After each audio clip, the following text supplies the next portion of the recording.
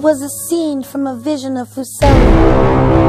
When he did enter, he saw something dark in the corner, and upon seeing it more clearly, he screamed outright. A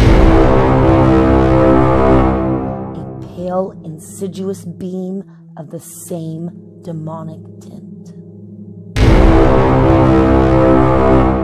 Hey there, you just watched the trailer for our new audiobook, H.P. Lovecraft's The Color Out of Space, read by me, Lycan the Scribe.